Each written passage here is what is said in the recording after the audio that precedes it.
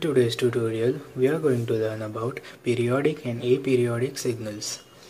For a continuous time signal x of t, as shown here in the sinusoidal wave, if the signal repeats itself after a particular time, that is in this case, the sinusoid repeats itself at t is equal to 2 pi. After t is equal to 2 pi, we can see a similar peak as it was here from t is equal to 0.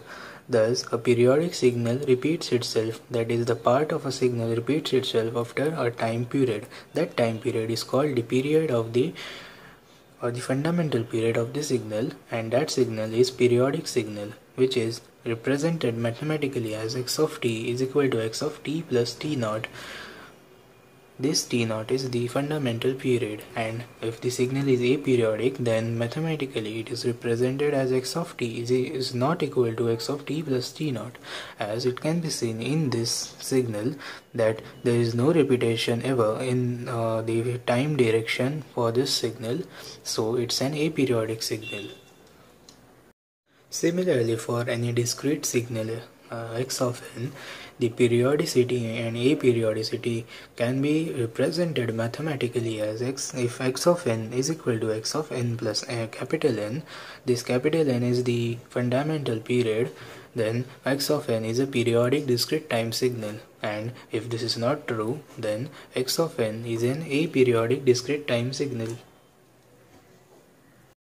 Now let us look at how to determine whether a given signal is periodic or aperiodic signal. We know that t is equal to 1 by f, that is, time is equal to 1 upon frequency. Multiplying and dividing on RHS by 2 pi, we get t is equal to 2 pi by 2 pi f. This 2 pi f equals to omega, that is, omega is equal to 2 pi f, which is the angular frequency which is generally denoted in the mathematical representation of any signal, whether it is a discrete time signal or a continuous time signal. Now, when we put this omega from the given signal in this formula, if t is a rational number, then signal is periodic, and if t turns out to be irrational, then signal is an aperiodic signal. For signals of the type x of t is equal to summation of two signals x1 of t and x2 of t, then for treating these two signals as separate entities, we can find the t, capital T, which is equal to 2 pi by omega, separately and denote them as t1 and t2 respectively for x1 of t and x2 of t.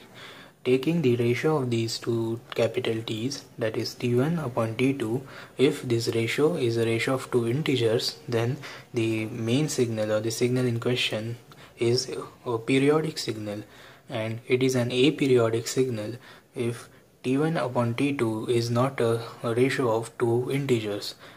The fundamental period in this case will be LCM of t1 and t2. Now let us have a look at few examples on finding whether the signal is periodic or aperiodic.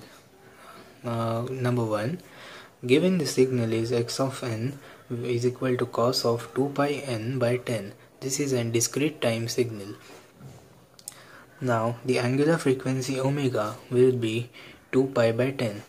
The number which is adjacent to the small n coefficient, this is the angular frequency. Now, as seen in the earlier formula, that is t is equal to 2 pi by omega, we put the omega in this formula, that is 2 pi upon 2 pi by 10. Rearranging, the 2 pi cancels and we get t is equal to 10, which is rational.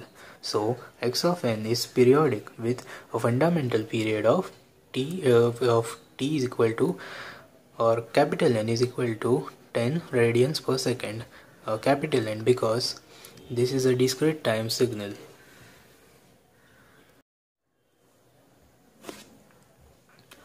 Now let us take a continuous time signal example, that is x of t is equal to sine of 2t. Now here the number which is adjacent to the time variable is 2, that is the angular frequency will be 2. So capital T is equal to 2 pi by omega, which is equal to 2 pi by 2. Putting the omega in this formula, we get T is equal to pi. That is T is equal to pi, which is an irrational number. Pi is an irrational number. So x of t is an aperiodic signal. Now the third example, x of t is equal to summation of two separate signals, that is sine 2t plus sine 21t. As it can be shown here, x of t can be combination of x1 of t and x2 of t. Now taking these two separate signals, x1 of t is equal to sine 2t. So the angular frequency omega 1 is 2, and similarly for x2 of t, omega 2 is 21. Now putting it omega 1 and omega 2 in the capital T formula, t1 is equal to 2 pi by omega 1 and t2 is equal to 2 pi by omega 2. We get t1 is equal to pi and t2 is equal to 2 pi by 21. Now as seen earlier, when we get a signal of the following representation, that is combination of two subsignals, we take the ratio of their respective t's, that is t1 upon t2 will give me pi upon 2 pi by 21, which is 21 by 2. Now this ratio comprises of both integer numbers. So x of t is periodic signal. Now the period will be LCM of t1 and t2, that is 2 and 21, which is 42 radians per second.